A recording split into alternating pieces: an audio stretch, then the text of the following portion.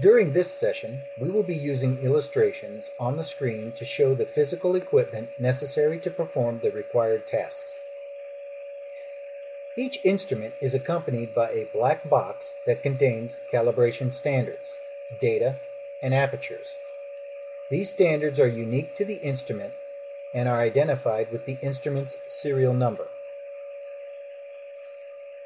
In order to set the instrument, insert the calibration CD into the drive of your computer. Choose the Instrument pull-down menu and click on Instrument Setup.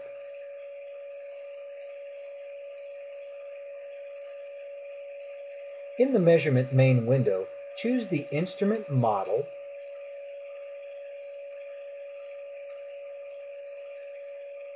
followed by the communication port it is attached to. Then input the serial number for the instrument.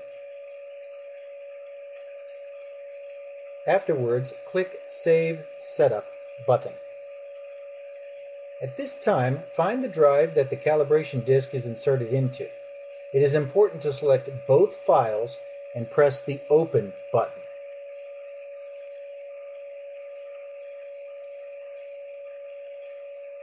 This concludes instrument setup. This will need to be done whenever a different instrument is attached to the system.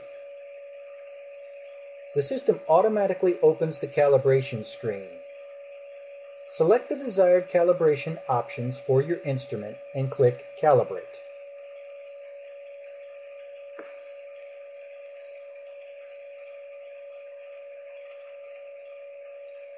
Place the black trap pictured here on the instrument with the opening of the trap lined up with the opening of the spectrophotometer. Press Ready.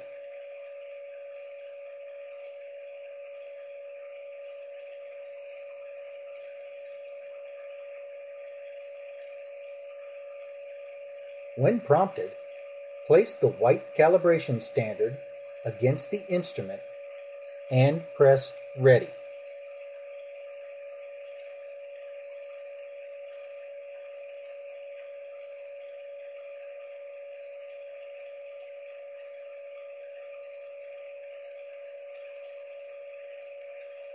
We are measuring a real instrument in real time on this demonstration.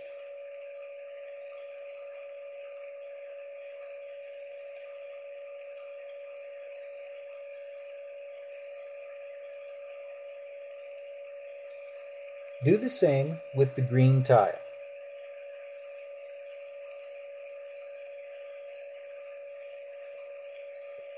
When the measurement is complete, the results of the diagnostic tile will be displayed. The decision should be Pass. Click OK to close the screen.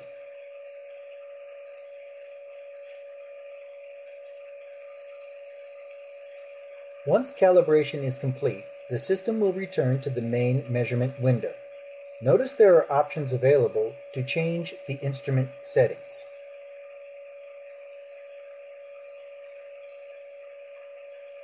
You may change the specular component to be included, excluded, or gloss.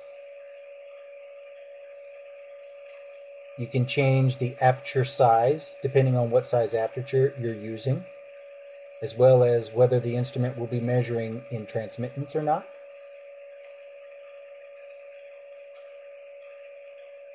You may change the number of flashes that the instrument flashes per read.